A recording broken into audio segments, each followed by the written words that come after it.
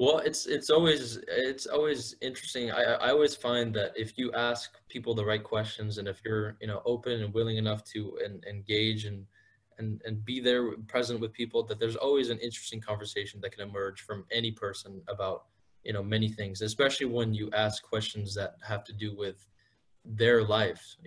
What's meaningful to them, what do they really believe, what's true to them, what holds value for them. And in the Gentle Activism, we had an opportunity as well to do that. We stopped people at the market and we just asked them questions, or we would try to, start a conversation, and deeper and a more meaningful conversation. And I mean, for me, it's always interesting to experience that. It's not always easy to stop people and to kind of, you know, uh, to get them to start engaging in your conversation. But once you do, and once people are willing, then often you do find that there's a nice engagement from both parties, and it's a lot of fun. And I think people generally responded quite well, especially those who were interested enough to keep the conversation going and to really explore the questions that we asked.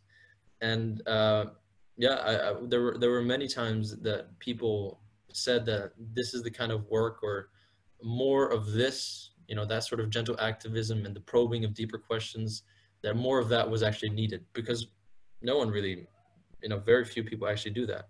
So we had the chance to actually deliver